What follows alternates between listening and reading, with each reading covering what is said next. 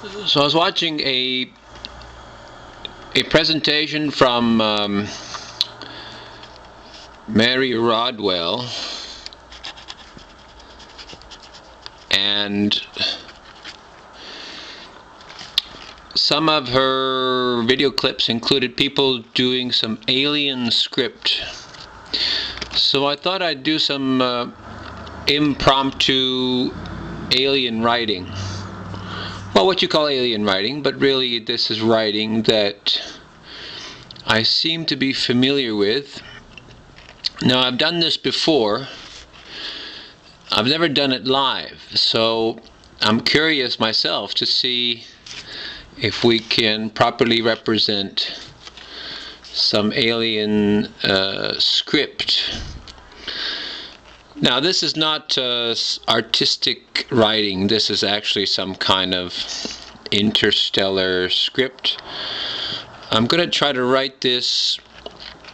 I'm looking through the lens here, so I'm going to try to figure out a way to write it by looking at the paper. If I can adjust this here. Okay, maybe that'll work. So what I used to do is I used to write like this, and these things,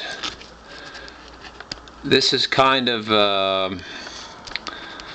this is not the formal, this is like writing. This is like writing the script versus when you print.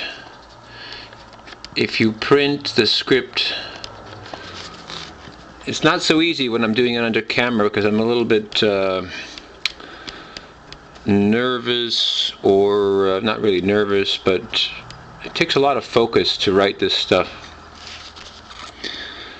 But you can see the difference here. You see the difference that this is, I'm kind of writing, maybe even a shorthanded version, but this is when you extrapolate the script a little bit more, that it has different characters. I've written this before. I mean, there's sometimes like you shorten some characters and you shorthand others. To do it properly, it actually takes a lot of time. It takes a lot of focus and energy. But you write it both down, and I can write it this way.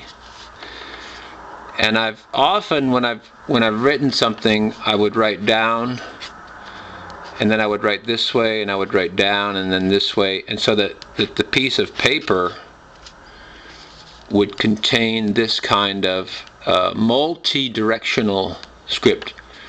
Because you know, in any language, a common language, it's all like that, right? The old Chinese systems used to be like this, but even the Chinese now, they write from left to right. Some of their books are read from right to left. But when I do the scripts, you know, I would do it just like this. You know, you would create something, but at the same time you would make another expression in this direction, and then you'd have another expression in this direction, and then you'd have another in this direction, and then you'd have some kind of conclusion here. So you'd have this multi-linear writing system. Now these are like the in some ways, I mean, these are like some kind of the Middle Eastern scripts or the Chinese scripts, right? This is kind of like a Chinese script.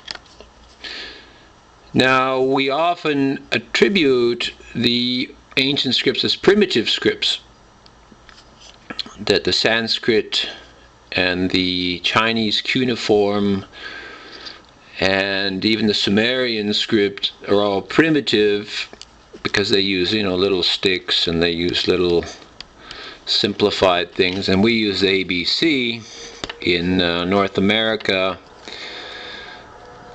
But even in France and Italy, they use the alphabet. But you can see here there's no alphabet. I mean, you might consider it to be gibberish, but this is actually some kind of language. I've written quite a bit of this stuff and I can read it to some extent. Can you read that? Maybe I can write a message for people. Let's see if I can do this without looking through the lens here. If I look through the lens, I can't see the pen, because the pen is, there's a time delay on the pen and the video processor. So I have to look out around the lens, because my camera, I have to look around the lens to see the paper, but I don't want to. I want to keep the camera on. So if I write, let's say I write something to somebody out there who can read it, and if you can't, that's fine. If you think it's gibberish, that's fine too, but I'm trying to write something using this camera here.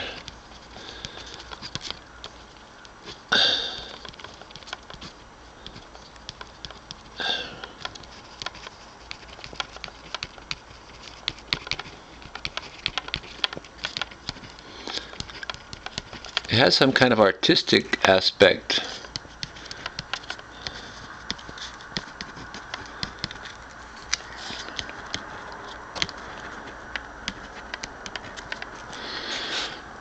Okay, try that. Can anybody read that?